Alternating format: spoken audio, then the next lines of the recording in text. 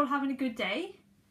Today I'm reviewing the SADES SA920 gaming headset, and in this review I will cover several areas including the pros and cons. Now, I'm not a big fan of talking about packaging, features, specs and unboxing, but I know that some viewers like to see those areas covered, so I will do that first very briefly. As you will always see with SADES gaming headsets, they arrived well presented in a decent looking box, and in particular I like the glossy finish they got on the headset there and also on the text there. And unless you've already read the technical details, it's worth noting it has a noise cancelling feature, a relatively short cable, a good frequency range, and the audio connects via a 3.5mm input plug. First impressions were of a high quality product. They're full sized and medium in weight and had plenty of thick padding. The design, I liked its outward appearance as it looked cool and stylish and unique. Now, what I liked about these was that the mic can fold up and down,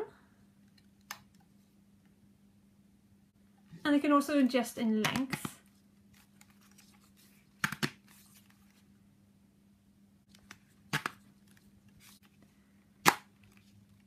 It's got nice detailing. So the extras will allow users to use it with a wide range of devices and consoles. And the 2-in-1 splitter. And an Xbox 360 connecting line. And you also get the user manual.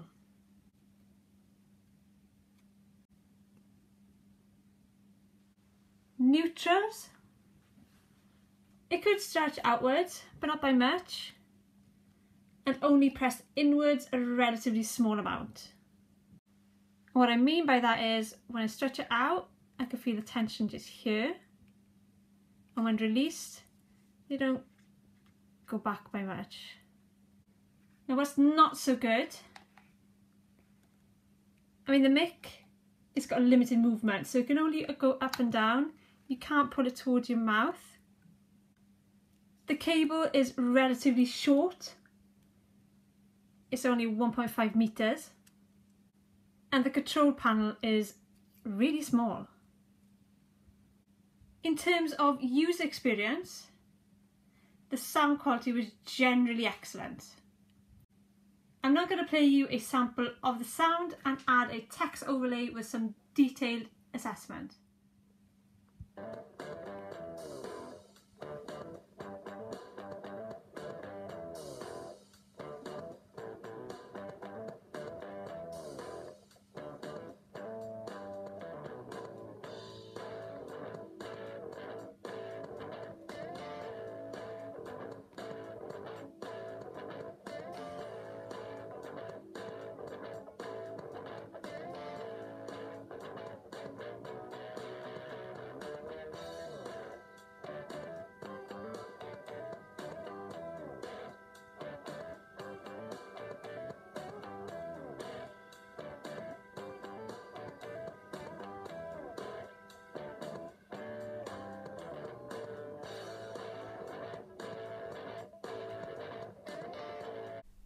Now, I'm currently speaking through the mic of the gaming headset.